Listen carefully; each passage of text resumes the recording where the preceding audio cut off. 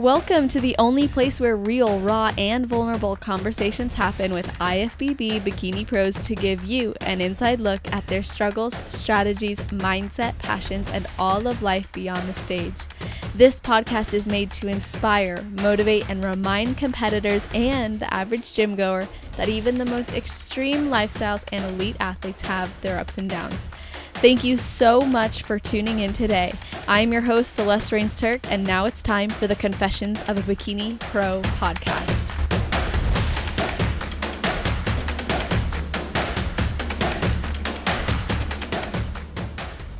Today's video and audio guest was a professional dancer who moved to LA 13 years ago after college to pursue her dreams. She found competing through a friend after a traumatic event in 2015 when she went on a mission to move through a deep depression and find what she wanted to do next in life to really lift her spirits. 8 years in, 17 amateur shows before she earned her pro status in July of 2022 at her fourth attempt at USA's. And then she went on to compete in 2 pro shows. That is her competition history thus far. And of course, she's heading into another pro season. And this athlete was recently diagnosed with ADHD and OCD and found out she is on the autism spectrum, which is something she shares about extensively with other women since it's commonly undiagnosed in women and often can lead to anxiety and depression like she experienced herself. Recently married as well, this woman of faith is not just breaking the stigma, but also working within the clothing brand that she co-founded, Pax Fit, to build stronger connections between mental and physical health, which you guys know we love that here. So welcome to the show, Erin Mayrhofer. Erin Mayrhofer. How are you doing? I'm doing well. How are you? I'm great. See, I read that, and then after I read it again, it wasn't the same sound in my head when I wrote it. It's fine. I'm still working on it myself. It's Mayrhofer. Yes. There we go. So yes, we just had a nice little catch-up session. For those of you guys who don't know, we were teammates way back in the day. So this feels like a long time coming. I've been a personal fan of Erin since the beginning, really, since I knew who she was. And I always aspired to own the stage like I see you do. Honestly, I just was captivated by the way that you were on stage, the way that you are on stage. And you've really come a long way. And I'm excited to go over that entire journey. But before we get into that, I always like to ask if there's something you do or think about or a ritual you have before your heel hits the stage. Oh gosh, that's a great question. I would say one, it's like not super serious, is I always have some gummy bears. It's like my go-to before I hit the stage. But I really just try my best to disconnect from my phone. I don't really take many pictures or videos backstage, and sometimes I regret that, but I just kind of need to be in my own zone and just focus on myself and just stay calm, because when I get way too anxious and overwhelmed, I could probably fall on my face. So I just need to zen out, and that just is me being quiet to myself. Yeah, I totally understand that. And sometimes it can be a major distraction when you are on your phone or you're just trying to capture everything in that moment. You kind of miss what you need. Yeah. And that's the last thing we want to do. Do you do anything in particular to help you feel more like grounded in that other than stepping away from your phone? Sometimes I will just put some music on. I know that's like not a really exciting answer, but not anything that is like Beyonce or anything like that. Sometimes it's just like either worship music or something more chill. I do this thing where I dance in my head when I listen to music. And so I kind of do the same thing with being on stage. Like I just like visualize myself doing my routine instead of actually doing it over and over physically. You see a lot of people practicing backstage. If I do that, I almost over practice. So I just like to visualize, like, what do I want to look like? What, like when I smirk or whatever it is. So that's something else I do. I love that. Well, in your dance background, I'm sure like for you, and maybe I'm wrong, but I'm sure for you, the stage isn't as scary as maybe it is for others. Yeah. I mean, I've been on the stage since I was 3. And like the first time I was on stage, my parents were like, oh no, what's going to happen? Because I was a super shy kid. And they're like, maybe she's going to cry. Maybe she's going to like pee herself. And I got out there and I was just like, yeah. And so Aww. they were like, okay. And I got a stage. So I love it. That's so cool. Why do you think that is, that you were shy, but on stage you're different? Well, I mean, I think a lot of it came with like, you know, I'm 35 now. When I was 33 is when I was diagnosed with ADHD, OCD, and being on the spectrum. And I think just, you know, I was shy because I always knew I was different. I always felt different. So I tended to like mask and try to blend in with other people. So I just was very quiet and kept to myself. I didn't want to draw any attention. So yeah, I think that honestly is why. And then being on stage, I feel like I get to be like who, even myself, or like whoever I want to be, whatever personality. So that's why I love dance, because each, you know, different style you did, or different song, you got to be a different personality. And so I got to really let that shine. But now with bodybuilding, I like that I just am myself, but I just like make it bigger.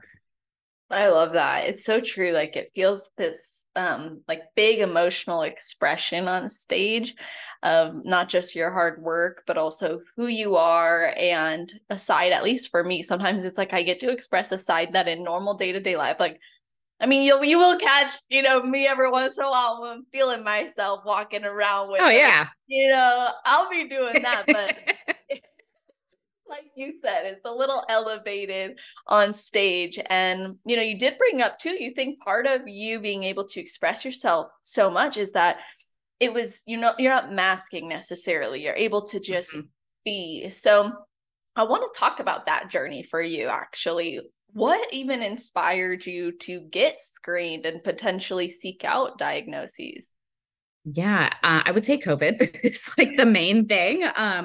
Right before COVID, January of 2020, I was working in tech. And so I no longer needed Instagram to get clients and make money. And so my best friend challenged me and was like, I bet you can't be off Instagram for a month. And I was like, oh, I bet I can. And so I signed out. After a month, I was like, this is kind of nice. I'm going to maybe just do February. It's a short month. And then March, COVID hit. And I was like, hell no, I am not going back in there. Like, this makes me anxious. And so honestly, that time away from Instagram made me sit with a lot of stuff because I wasn't distracted and like mindlessly scrolling and absorbing other people's emotions and whatnot. I had to sit with my own shit. And like, yes, I had TikTok, but I didn't like it. I never went on there. I had Facebook, but anytime I went on TikTok, I was getting these videos recommended to me about autism. And I was like, I don't know why I'm getting this, but this girl explained her experience and like getting diagnosed later and why that is common for women to be diagnosed later in life. And I was like, that sounds like me. So I started to research and all of that. And then, actually it was kind of hard to take that first step to talk to someone, because anytime I would share with like a family member or a close friend, they're like, no, you're not. Like, I know what someone with autism is like. You're not even close. Like, because, you know, I held a good job and like, I, you know, lived my life and I could do all these things, but they're like, no. And so then I would be like, oh, okay. And then I would just like back away from that idea. And finally, I just kind of had it. And so I met with a psychiatrist and she was like, oh my God, this is like, she's like, I know exactly what's going on. Like, this is what's going on. So we had like deeper conversations around that. And with that, it really made me feel better about how I lived my life, because I always knew that I lived my life a little different. And just like I said, I just felt like I didn't fit in. So it kind of gave me this like thumbs up, like, no, you're good. Like there is a reason. And now, you know, and now you can move forward with your life. And change the environment in the way you need to and make things work for you versus trying to like make things work that work for other people, if that makes sense. Yes, that makes perfect sense. I literally wanted to hear from your perspective, like what had to change in your habits or your environment or your expectations for yourself that actually supported you in feeling more like yourself or feeling like you were able to live through life in a more normal way for you. Mm-hmm. Well, there's so many things that go into it. And there's like a lot of overlapping traits and whatnot, but I have various sensitivities. So sound is one, and then like touch or feel. I never understood why, like randomly, I'd want to just have a complete meltdown. Like I didn't know. One thing, it happens when I feel like I've masked for a long time. I'm like emotionally drained. But there are sounds that are triggering to me. And like I can't always like help it, like, you know, the sound per se. But so for example, going to like a techno concert, like that repetitives, like it will make me just completely cry. And I never understood that. So now I give myself like, if it happens, I'm like, it's okay. Or I know things to avoid. And I never knew why I didn't like doing certain things that everyone else liked doing. And then the same thing with the clothes. I had a hard time in high school finding clothes to wear, and I couldn't, it didn't feel right. Like the clothes didn't feel right on my skin. I didn't know how to explain it to anyone. I'd have meltdowns in the morning, and my mom was like, I don't get it. Like, I don't know what the problem is. That outfit looks fine. But it was like the feeling of it. So, you know, now I tend to overpack when I travel. And I also learned that it's not because I'm a bad packer. It's because I don't know how I'm going to feel each day. Am I going to be okay in like a t-shirt and like having the shirt touching my armpits? Or am I going to need to be in oversized clothes? I don't know. So I have to pack all these options. So yeah, I just, you know, have to plan things a little different than everyone else. Yeah, that's kind of like the main thing that I've been focusing on is just setting up my environment in a way that works for me. It's so insightful because I think that can apply to so many people who maybe don't know that they're experiencing this or who have similar experiences and they could still learn from yours. And you brought up too the OCD and the ADHD. Did you find that this was in connection to the autism, or did you find that this was separate from it? So these tend to have a lot of like overlapping traits. That's also why it can be really hard to diagnose. But yeah, so they tend to go hand in hand. And in terms of like the anxiety and depression as well, like, you know, having the ADHD and OCD, if we just focus on that alone, it made me feel weird or different, and that would give me the anxiety or the depression. So it's interesting talking about OCD, especially with people, because people be like, oh, I probably have OCD too, or everyone is a little OCD. And I'm like, no, they're not. Because people are like, well, I like my kitchen super clean and neat too. And I'm like, it's not about cleanliness. Like people think OCD is about being super clean. It's not. Like that is a main thing that comes up, but it's about routine or like order. So they're very silly and people would never notice it, but I have to stack bowls in the cupboard in a certain order. I've tried to stack it in different ways, and like I walk away and I'm like, I can't. And I go, there's no rhyme or reason for the bowls being stacked the way I stack them. You know, but like the difference is like some people just might like the order that way, but for me, I like cannot stand it. It has to be set that way. I just do everything in the same order. And if I don't have control over that, I might lose it. So that's kind of the main difference and where people kind of misunderstand OCD. Yeah, I honestly think that media portrayals of mental health diagnoses of any sort are over dramatized to create some sort of emotional or dramatic, reaction within someone.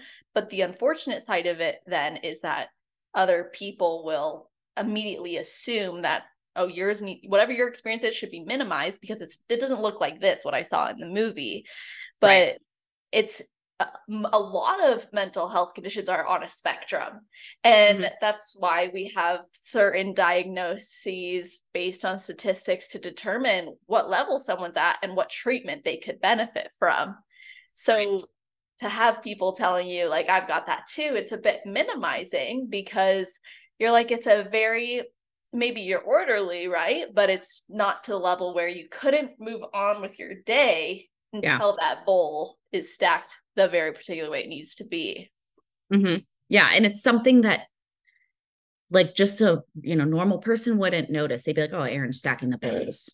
But so it's like that's a normal thing. People put their bowls in the cupboard. Another example that like people wouldn't think about is my shoes need to be the same amount of tightness.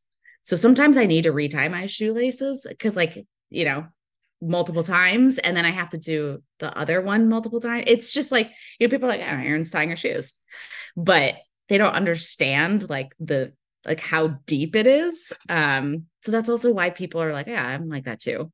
I'm like, nah, yeah, not quite. What happens if you don't get the shoes the same level of tightness? Do you feel like, okay, oh, I do. You're like, it will be done.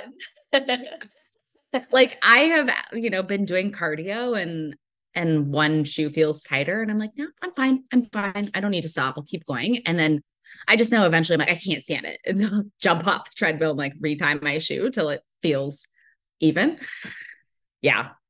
Yeah. See, I've never brought these types of things up to anyone for like a diagnosis or anything, but I always feel like there's certain things where I can't chew on just one side. Like I have to also chew on the other side.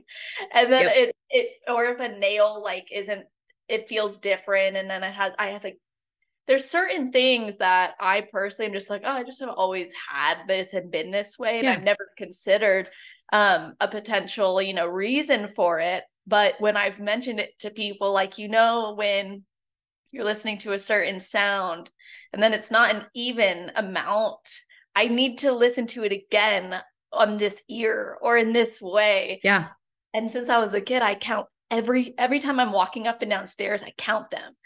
Yep. No idea why. I just do. But see, I wouldn't claim to struggle with the same things you do because I don't know for sure. I just know that I can relate in the experience, but I think for you, it's probably elevated because there's been times where, yes, the shoe feels uncomfortable, but it'll bother me and I'll think about it, but I can still go. So painting those differences and knowing that your experiences can be similar to someone, but it doesn't mean you're having the same explanation for it, I think is important.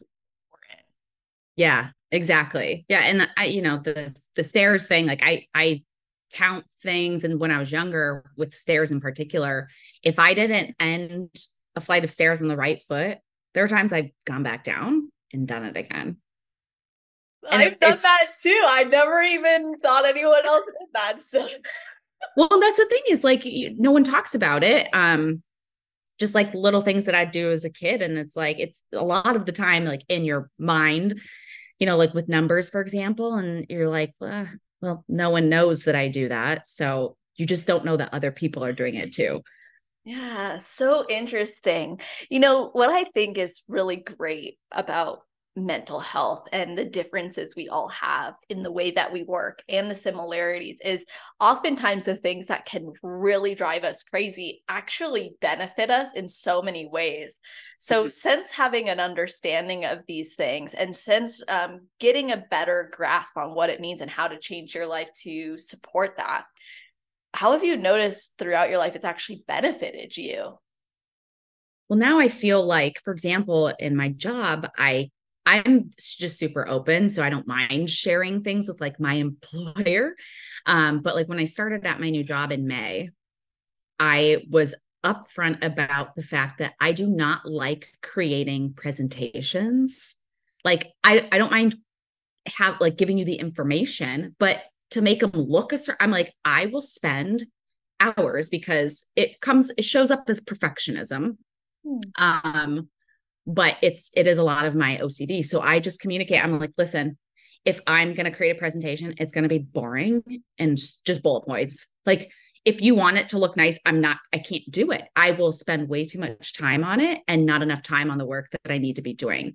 So I'm open about how I work my best and like why I do certain things and need certain things. And so now I can have support from my manager or my cross-functional partners. They understand like why I do these things. And so then they can adjust working with me, for example. And then it's a good relationship and everyone's happy versus me just like trying to do it like everyone else and just like deeply suffering inside. And then work ends and I have a meltdown and I'm just completely paralyzed. So I think really just openly communicating with people. Even my husband like is such a gem. He's behind me somewhere, so he's probably listening, but only seen his shadow a few times. Yeah, he probably has his headphones in though.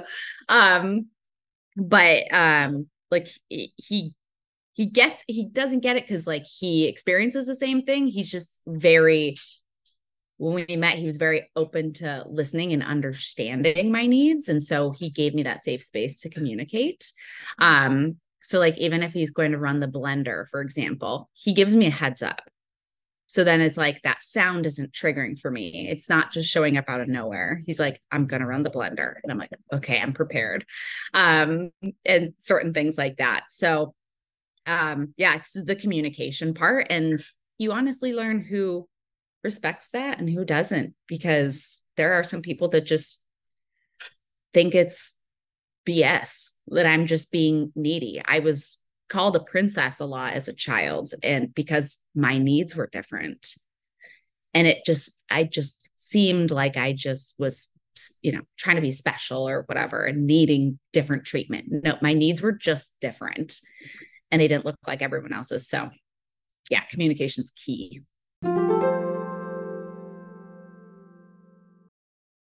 Have you ever been told that you can't heal your relationship with food unless you stop competing? Or do you feel like a lost cause because every time you've tried to heal your relationship with food, you're always met with the same challenges, judgment, shame, and guilt? But you're ready to get to that root of your relationship with food and really understand your habits and behaviors and make lasting changes that are going to drive you forward in your competition goals as well as your life. And of course, if you don't want to stop competing in this sport that you love, but you also don't want to continue down the rabbit hole that is setting you back in your life, emotions, and potential for success on stage, I want you to know that you can get through this. And no, you do not have to stop competing in order to do so. You truly deserve to have successful preps, productive improvement seasons, and peace of mind year round. Because when your head is full of thoughts of food, eating, or guilt, you cannot invest that energy into the goals you truly care about, which is a big reason why I launched the 5-week food relationship program and why it has been my most highly demanded program to help competitors like yourself make peace with food so they can pursue the sport they love for the long run without having to worry about sacrificing their mental health. If you want to learn more about this program and hear from others who have done it, then visit www.celestial.fit/foodfreedom. Scroll through that page, get some information, and if you're inspired and you are ready to take action on this, go ahead and apply to work with me, and I will be getting back to you within 24 to 48 hours to go over your application and discuss your concerns specifically to determine if and how I can support you. Again, that is at www.celestial.fit/foodfreedom. It's interesting how, and when you said that, I'm thinking there's probably people listening to this thinking that, right? There's probably people listening like, I would never express this, or I would never want to ask someone to accommodate me. But that's a boundary. Like, we should be able to communicate boundaries. I think we need more boundary setting. And when we are openly communicating something, someone else feels safe to do that back. And if someone can't meet our needs, it's a great filter. And we have to know what our needs are, so we can best perform or serve others like you did with your job. You considered, if they're hiring me to make great presentations, I'm going to tell them straight up, don't hire me because it's not going to happen. We would do that. We would consider hopefully doing that in any position we're trying to go for, or in any relationship in life. Is these are things I'm okay with. These are things I'm not okay with. These are the things I prefer. And here's what happens when we don't do that. And we all accommodate for others. And it's nice when they do that for us too. So when you brought up your husband, I was thinking, is this something he's always been able to do with you, or did this take time? Well, when we first met, I didn't know he was interested in me. So I just like treated him like a homie. And so I didn't feel the need to impress someone. So I was just like, I'm just going to word vomit my issues. Just like, and he listened. If I shared like, oh, I read this article or this book that I really felt seen or aligned with, he would go read it. Just to try to understand like, oh, what is she feeling and how is she feeling seen? So like I said, he doesn't experience the same things I do, but he's aware, which I don't think he'd ever like met anyone else with these types of needs before. So it was over time. And, now that we live together, there's like things throughout the day and people are like, oh, you learn habits of someone else that bothers you and whatnot. It's not like habits that affect me. It's just like, again, like the sounds and things like that. He'll be like, okay, I can't slurp. Like if you slurp, if you burp, you can fart. I don't care about farting, but like anything with your mouth, yawning, sneezing, like I can't. Like it's cringy to me. It makes my ears hurt. That's how I explain it. So he learns some of those he learns over time, but the whole idea, he picked that up pretty fast. Yeah, I think that's really great that you guys were able to express that, and he took interest in your interest. He took interest in, how can I relate to this woman who I've taken a liking to, and what would it mean to be able to support her and create a nice relationship. And it sounds like you guys have been able to do that. But I would regret not asking you, looking back on your past, before you knew that this was something you could express and you could share, like what would you hope would change for people who maybe young, like you, young Erin? What do you wish would have been different or would change so that you could have maybe coped better or managed better? Oh man. I think it's starting to happen now, but there are just not enough resources out there, especially with these diagnoses in girls and women, because it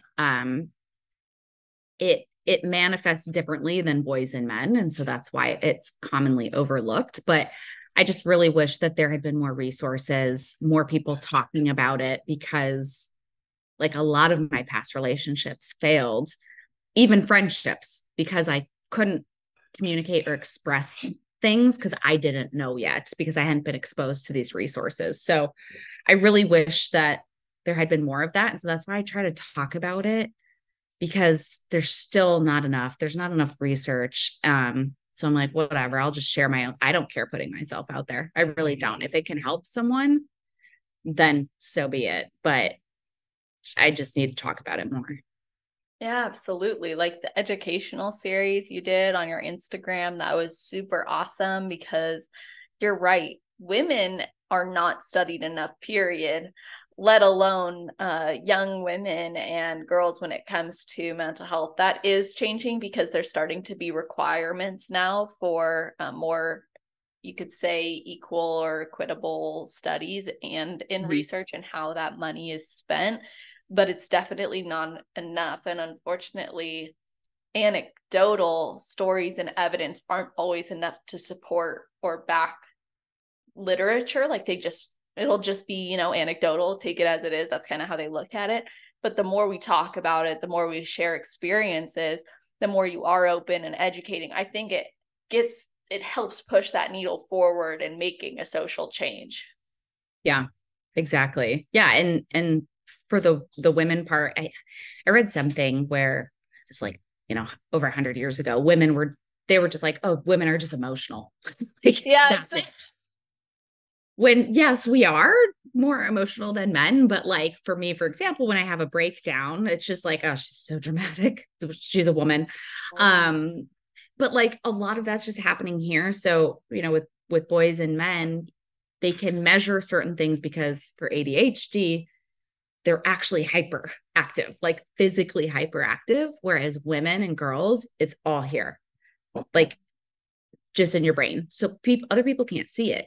And it's just like a vicious cycle because you feel like it's just you. So you don't say anything.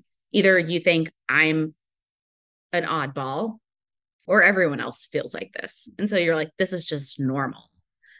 And then when you find out it's not normal, it's like, you have to like communicate that. And yeah, it's just really hard to get people to believe you. I just feel like people think I'm like making it up, but yeah.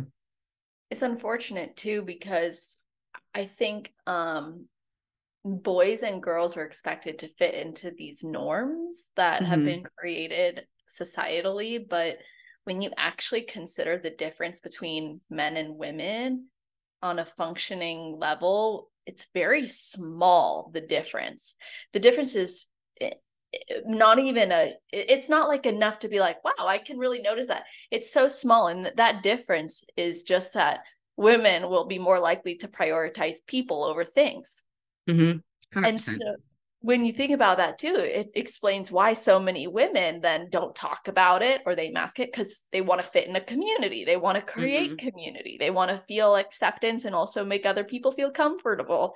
So it makes sense when you consider the one difference there really is. And then for boys, of course, unfortunately, I think they're taught that they can't express themselves certain ways or they have to be a certain way. So when they're out of the norm, it's like, so like, oh, it's such a red flag. But for a girl to act more different, it's like, oh, okay, like she's just trying to like get along with her friends and peers. But for a guy, it's like this red flag that they need to medicate immediately, which is also quite unfortunate because they don't always consider that the boy just wants to express or learn in different ways, just like a girl might. Yeah, it's so interesting. And like, even like finding a career that works for you as well, it makes sense that I've always, not always, dance wasn't this way, but I moved into the fitness side and personal training and coaching, and now I'm a recruiter, and I've been in like customer service in some shape or form for so long because I feel like, because I always was different and uncomfortable, I always want to make people feel comfortable and safe. And so I get to do that through some sort of customer service. But that's where there's a strength in it, because like people just assume those on the spectrum don't have any empathy or they don't have emotion, when it's just they do. It's just shows up differently. So like for me, I just am I focus so much on other people and helping them feel comfortable because I know what it's like to feel uncomfortable. Yes. In my counseling degree program, they made us look at a lot of different, this came up in a discussion with the like, I have to do a field experience and you're put in a group with other people who are also doing their internship, and it's like your cohort. So we were led in a discussion around like, okay, if you were to look at these things that so many people label as negative or scary, or they put a stigma on, what if you were to change the conversation and say it's a superpower of some sort? Like, what if we looked at it like that? How would we maybe see it or judge it differently? And that brings a lot of perspective, I think, because instead of looking at it as something that needs to be fixed, it becomes something that can be supported and enhanced and utilized as a gift or a superpower for that person. And so we can empower people to explore what makes them different and actually utilize it to their benefit and their unique expression in the world, versus trying to get them to conform to what's considered normal. Yeah. And I think that's why I ultimately stepped out of the dance scene, because there is, a certain level of networking, and I'm like, I don't want to go to a party and like big crowds. Like, I just want to audition and get a job because I was good enough for it, not because I knew someone. And so I really struggled with the networking part. But when I have smaller groups or like more one-on-one, that's really where I thrive, because I can really focus on the one person.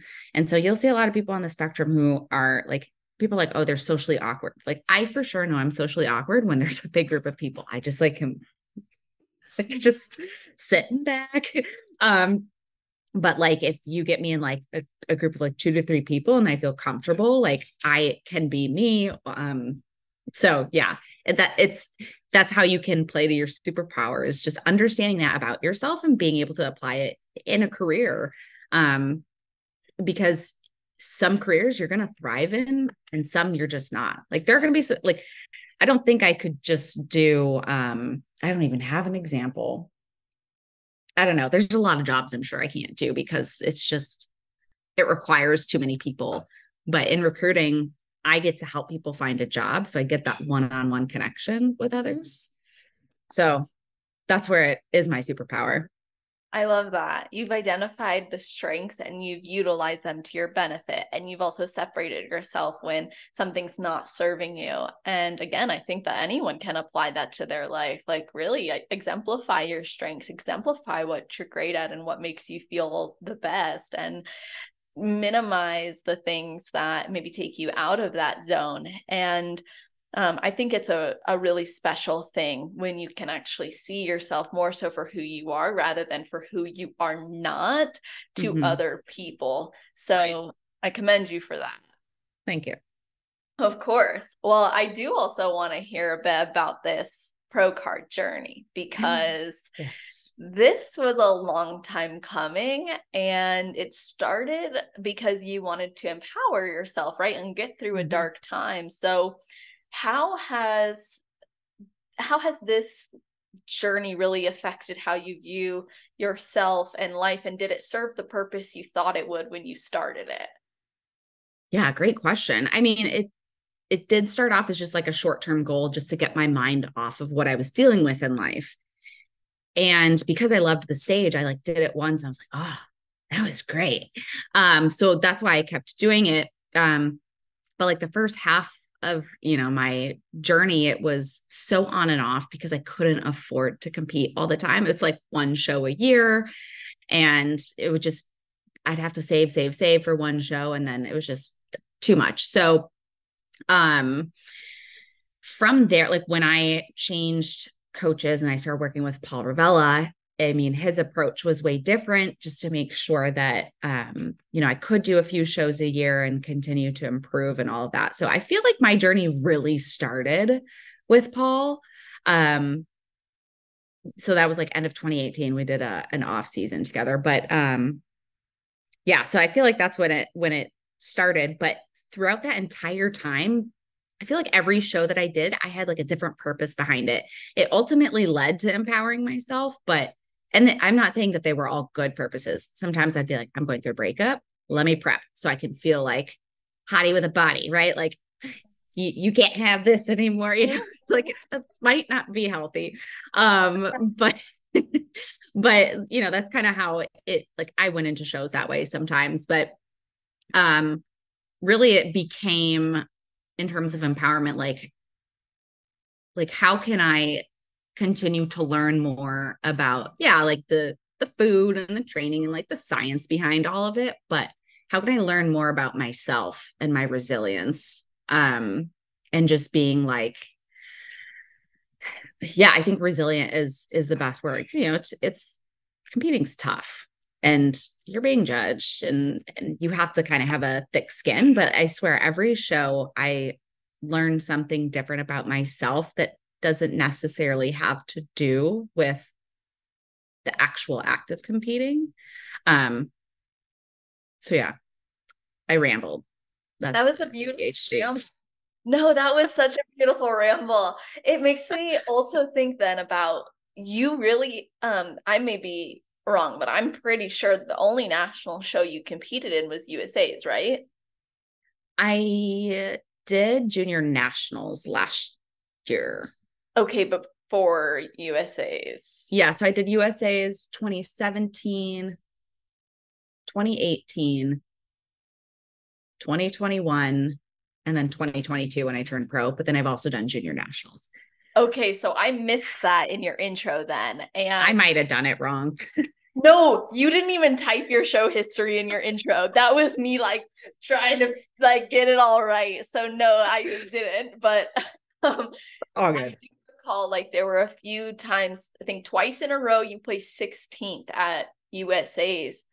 And you're talking about how, you focused on lessons about yourself and that resilience. I imagine in working so hard between those shows and coming back to get the same placing, I've been there, it teaches you about yourself. What did you learn from having to really grind for that pro card? I mean, I learned that I am like unbreakable, to be honest. Like when I felt like you feel like it's going to break you. But really just changing the perspective. And I'm not saying it's like, oh, just do this. It's way easier said than done, but being able to view these opportunities as, something you get to do. Like I am so blessed. Like I'm living a life that so many people would love to live. And so I get to do this. And I've just had like such a wild life journey in general. And I've had so many like setbacks. It's not just in competing in the placement. So it just, it taught me that I am unbreakable and that, if I really want something, I can get it. What I used to tell my clients in a nice way sometimes is, they'd be like, I just can't get the food part down, but I want to look like X, Y, and Z. And I'm like, then you don't really want it.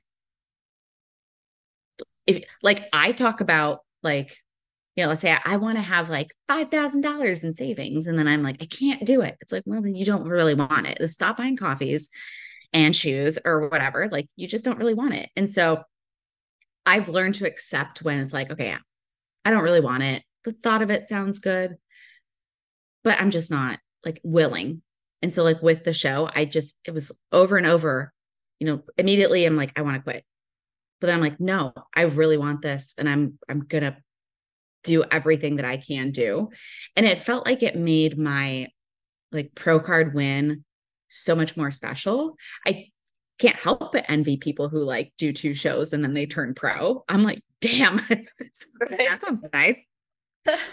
But sometimes I'm like, oh, I'm sad that they are almost robbed of like that joy that you get after like really suffering and having to like, I don't know, go through so much more, but it made that win a lot more sweet. And that's where I can really have that perspective of like, I get to do this. Yeah, I love that. It's shifting from like I want to, but I'm not really going to, or I love that. Recognizes when my hand is up. That was awesome. I'm like, wait a minute. I forgot that Zoom can recognize hand gestures. And I was like, well, good thumbs up. For those who are not watching the episode, we just had a little thumb pumping up dancing on the screen. I'm like, okay. That was so cute. It was like funny. I love that idea as well. Yeah. I'm like, did I keep my hands down? No. Yeah. It was cute. It added character. That's funny.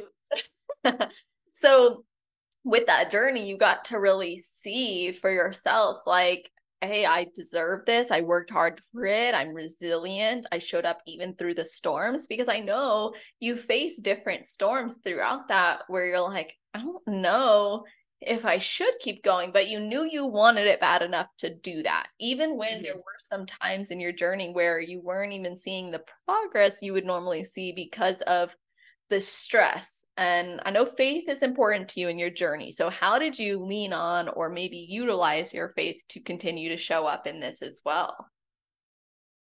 Yeah. And this is something I feel everyone knows, no matter what you believe in, it's Mother Earth, the universe, God, whatever.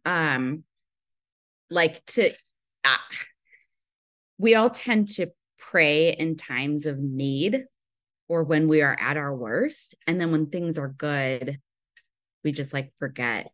And so sometimes I felt like God was like almost making my life hell, or crap, because he was like, pay attention to me. and was like really trying to grab my attention. And it took time, but I was like, okay, I need to keep this relationship strong no matter what is going on. Even on a day where I just wake up and there's nothing in particular that like is special happening, nothing bad is happening. It's like, God is good, still good. Like I woke up another day. And so I just really learned how to maintain that relationship. And from there, this might not be very Christian of me, but I also learned that I don't need to go to church. I love going to church. Don't get me wrong. I love the worship. I like community and all that, but maybe it's just who I am as a human. But being able to have that one-on-one time, there's like that, and I'm horrible at remembering verses, but like the right hand should not know what the left hand is doing. It's like when people are like, oh, I donated to this foundation, I'm so good. It's like, keep that stuff to yourself. So, and maybe it's because it's LA, but I felt like church was like a place to be seen, not to be with God. So I just felt like I need that one-on-one time with him more, and no one needs to know about it, like it's our time. And so I learned that about myself, that I didn't need to go to church. Yeah. I feel bad. Sorry, well, Dad.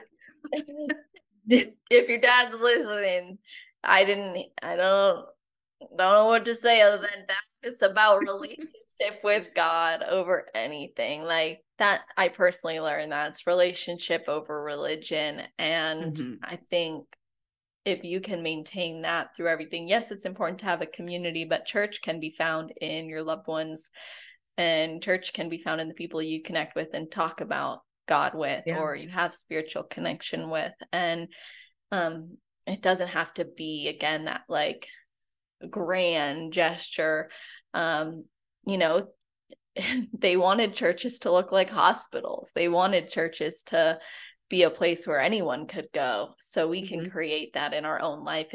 And like you said, doesn't have to be in, a chapel necessarily. And your relationship with God comes above anything. And it sounds like what I really like about what you said was, even in the struggle, he's good. And even when things are okay, he's good. Or when things are great, he's still good. Like all of the time. And I think in that progression through your life and everything you've been through, it must have been at times difficult to see it that way. Oh yeah. There were times where I'm like, I don't believe, like, how am I going through this? And you're letting this happen. But, as I come out of those times, I realize like it just needed to learn to trust and to lean on him. And not even just him, like I am very stubborn. I don't like to ask for help. And so I really had to learn how to ask for help and let other people in, because, it is an opportunity for people to be able to, I think it's some form of joy to be able to help someone, not for your own benefit. Like, oh, again, like, look how good I am, but like to be able to help someone while they're in a dark place. I think that it's good for both sides. There can be joy for the giver as well. So I really had to learn how to ask for help and just put my ego aside. And it was hard. It was really hard. It was uncomfortable, but now the more I practice it, the easier it gets a little bit, but it's helped me be a little less stubborn. Yeah, I love that. It's not always perfect, that's for sure. And No. You talked about also you needed to get to a place for competing where you were able to sustain this and keep going and have stability mentally and financially. And we talked about spiritually. And you also wanted to make sure it had nothing to do with anyone but yourself. So for others considering how you get to a place of peace personally and financially to make this goal happen, what would you tell them, or what steps did you take that supported you in being able to do that? I feel like I took a completely backwards approach, to be honest. Because I was an entrepreneur for almost 10 years, from dance to fitness. And it's probably like my, being on the spectrum or having ADHD. I was like, I need a 9 to 5. like most people are like go corporate to like entrepreneur. I did it the other way. I realized like, if I have no money, it didn't motivate me to work harder. It totally destroyed me. And so I just really wanted more stability. And so like now having a job in tech and a 9 to 5, Monday through Friday, I feel like I can actually do my job well and I can focus. So weird. So that's how I was able to do it financially. But I think what is like really behind that was the benefits that came with my job to get help. Because if you're stepping into, this world, you really need to love your body as is. Whereas a lot of people go into it to, they want to get in shape so they can learn, so they can love their body then. Like having that before the journey is so important because it can actually do like worse. It can do the opposite of what you think you're doing. So I would say that, but then like the financial aspect, I'm probably not the person to ask, but budgeting is huge. And really like learning from other people. I started a couple of years ago, just watching more YouTube videos of people vlogging. And I'm like, what do they do to kind of like not cut corners, but maybe help a little bit with shows and whatnot. And so I just started doing that, and just kind of shaving off some things where I could. But I also had to understand that other things would be sacrificed a bit, like probably not going to take some grand vacation a year that I'm prepping, and I'm going to have to be okay with that. So prioritize things, make sure you know what is most important to you, and then also talk with your friends and family because the support system is extremely important. Love that.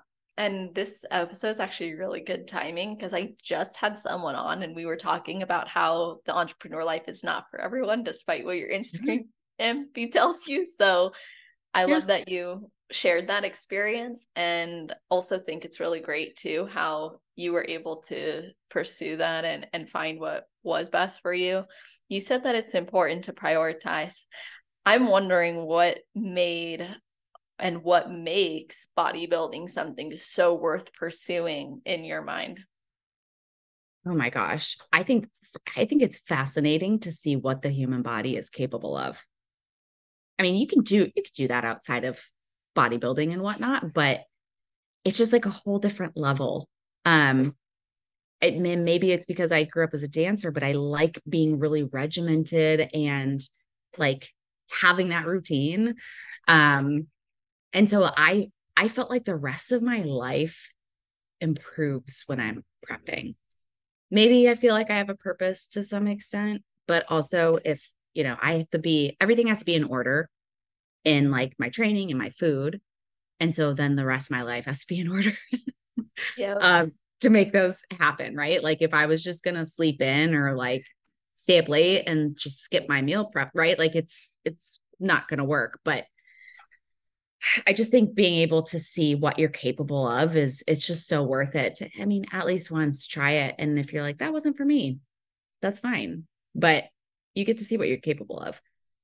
Love that. So true. And I know I'm looking at the time, I'm like, dang, this hour has flown by. But if you have time for maybe like 8 to 10 more minutes, I just have another topic I really want to ask you about before I get your advice and everything.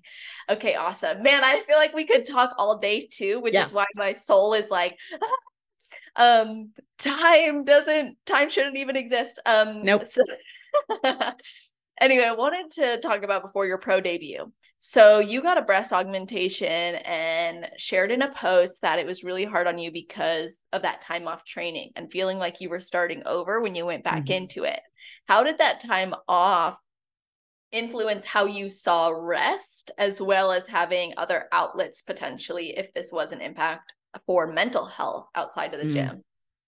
I actually had a really interesting situation. Very long story short, and I don't know like legally if I can get into it yet, but I was in like a really bad job situation. I was laid off a year ago in my tech job. Then I joined another company that a friend owned, and I was conned. So I was owed a lot of money. So, and that's where I had to learn to like lean on my husband, for example, because I wasn't making any money. He had to pay rent, bills, everything for 5 months for me. So that was really hard. And that happened right when I got my breast augmentation. So I didn't have the gym as an outlet. So the timing of it was kind of crap. But I saw the time off as a blessing because I had not taken a time off like that in my entire life. I was always dancing or I was always in the gym. And so that just gave me, again, like more one-on-one time with God. But then also I started being creative in other ways. Like I was doing like coloring books. Like my husband thinks it's so goofy, but like it was a way that like I couldn't be on my phone because I was coloring. And so it, like now I have that. I'm like, oh, I like doing that. So when I feel like I need to like wind down, I'm like, I like coloring or puzzles. So that was kind of my outlet. But then, and I was ignoring people who would say this or like, oh, you're going to bounce back so fast once you start training. I'm like, yeah, I don't think so. Like there's new stuff in my body. Like, how am I going to bounce back? But it was within like 2 weeks that my strength was back for the most part in my upper body. Some things were still weird, but, and I feel like I came back better. And that's even what Paul said to me. He was like, any girl that I've worked with who's gotten a breast augmentation and had to take time off always came back better. And like, yes, I did lose some muscle, but I got all that rest and I got that sleep. That wasn't like, straining myself in any way.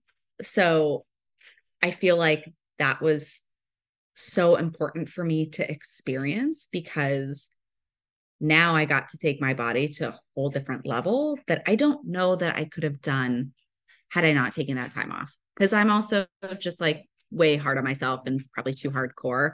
And I'm just always like, go, go, go. And I would not have done that without the breast augmentation. No way. It's interesting how when we need that break the most, like something comes up or something happens that forces us sometimes to take it. And then we learn the lesson of how beautiful and powerful it is to our success. And we learn to take more of it sometimes and know that the world's not going to end, because a lot of us do have that fixated, focused mentality after the goals, but we need that step back. And I also really like how when you announced you were getting your breast augmentation, you were like 34 years into my life, and I finally decided to do something that makes me happy. So can you expand more on that message of doing things for yourself and why that was pivotal? Yeah. I mean, it was probably because, growing up, that was such a stigma. And I feel like it's a little more accepted now. Sadly, like that was just my journey. I really wish I would have done it way sooner, but hey, it happened how it happened. But like I was so scared to do it because, I even get crap from people about getting tattoos. Like tattoos make me so happy. I just love them. So I'm like, well, what are people going to say about boobs? Like, like, are people going to judge me? And I just have always had the fear of being judged. And so I don't know. I just like hit this point where I'm like, I'm not getting any younger. So, I've spent most of my life pouring into others and I haven't really poured into myself. And that's when I was just like, and I did make that decision around like a time when like kind of dating someone. And I just was like, I'm so sick of like caring about people who don't care as much about me. So I don't know. I think in my brain, it just kind of switched and I was like, screw it. I'm going to do it. Like, I'm going to put that money into it. Like, I will get that money back.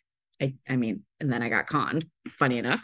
But yeah, so I just, and now it's helping me a little more make those decisions. Like on a mental health front too, typically, like you mentioned, our bodies almost force us, like you get sick because maybe you're doing too much and your body's like, you need to slow down. So I'm going to make you sick so you'll rest. Now I'm very self-aware of like when I like feel burnout coming, for example. Like I'm feeling that right now. And like having that awareness, I then make different decisions. So even in my job, like I communicate, like, this is how I'm feeling. And so I try to like stay ahead of it before I have a complete nervous breakdown and like have to take like a couple weeks off because of my mental health being shit. So it was that awareness to take care of myself before other things kind of like take care of me. Totally. You have to know your threshold, and you Mm-hmm. learn that when you push it and then when you pull back and you find where it's best fitting for you. So, before I get your best advice, although you've given us a lot, I would love to hear what your plans are for competing and how you're preparing for your next season. Yeah. Well, I'm actually winding down a season because of like, I started prepping mid-February when I was, cleared to train again. And then all this like financial stuff happened. And so like my body did not respond. It was like, nah, like the scale is just a number. I get it. But like it stayed at the same weight for months. And like I saw physical changes, but my body just did not because I was so stressed. So like mentally, I've just been doing this for like almost the entire year at this point, and I'm kind of tired and I started a new job and it's a startup. So life is just hectic. I've done 2 shows this season. I'm going to do one more in 3 weeks. I'm going to do Legion Sports Fest, and I then I'm didn't going to know just, that. That's so awesome. yeah, yeah. So I'm like going to just chill out for like the rest of the year and like kind of maintain. And then pick back up at the beginning of 2024 because the ultimate goal is the Olympia qualification, right? And so, but I could keep going and like try to like do as many shows this year, or like I said, I'm recognizing that I'm feeling the burnout, so I'm gonna pull it back a little bit and just like recenter myself, get my life together again, let my wallet heal. And then I'll be good to go at the beginning of the year and I can pick it back up. So that's the plan right now. Love that. Yeah, so insightful. And again, speaking from your own personal experience and how you're applying that. And I'm really excited. I mean, seeing your last couple shows has been really cool. You've progressed so much, even in short periods of time between shows. You've made big changes. So I'm looking forward to seeing what you bring. And now I got to ask you, what is your best advice for someone who's never competed before but wants to? And then your best advice for someone on their road to pro? For the first one is find a good coach. Like, do not be afraid to slip into competitors' DMs and be like, tell me about your coach. Like, I've had people be like, how's working with Paul? Like, what is it like? And find someone, like, it is like dating. Like, you need to align and understand each other.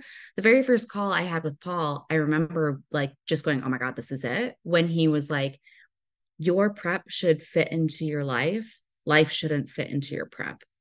Mm. And I was like, oh damn, no one's ever like, I've always like sat, just tried it the other way around. I was like, that makes total sense. So now we have this very open line of communication. I tell him when like, I'm like going through some stuff, and then he can adjust my plan and not just be like, oh, too bad, just gonna keep going. And he'll be like, all right, let's go with this and like pull back or adjust macros or just take 2 rest days and like just chill out. So like that was a really big thing. Find a coach that you gel with and like you both are on the same page and they understand you and your needs. So being open to communicate with them. And of course, it's going to take time to build rapport, but someone who's going to like listen to what your life is like and your needs to be able to, so you can be successful. Love that. Yeah. And then road to pro is kind Mm-hmm. of the other one. Man, let's see.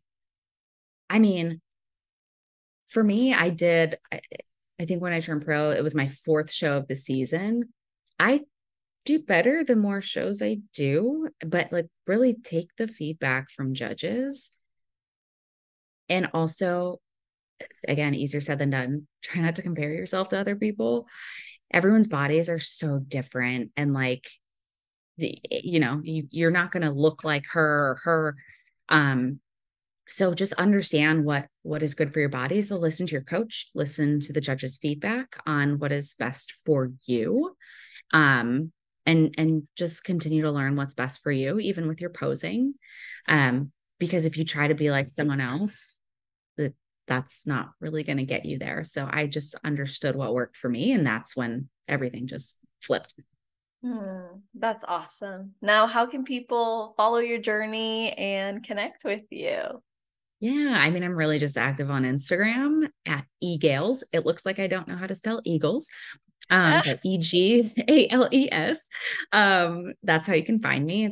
I mean, I'm like sometimes wishy-washy with my posting because I, again, need to take care of myself first. But yeah, that's where you'll find updates and whatnot. Amazing. I'll make sure that's in the show notes page. You guys, that's always on celestial.fit/podcast. If you're listening right away, it'll be at the top of the website. If you're listening in the future, scroll down to the category section and you will find it there. It's all alphabetized. And of course, we appreciate when you guys tag us as you listen or after you listen. Let us know what you took away from the episode or that you listened and enjoyed it. And of course, feel free to share this with your friends, family, teammates, because you don't just see the ways to connect with Erin on the page, but you'll also see all the episode timestamps, a full episode summary, as well as a bulleted list of topics covered. So you know what to expect, and so do the people you share it with. So thank you guys for tuning in. And Erin, thanks for coming on. Yeah, thanks for having me. Of course. And I hope you all have an amazing rest of your day, night, or morning, wherever you are in the world while you're listening to this episode. Just make it awesome.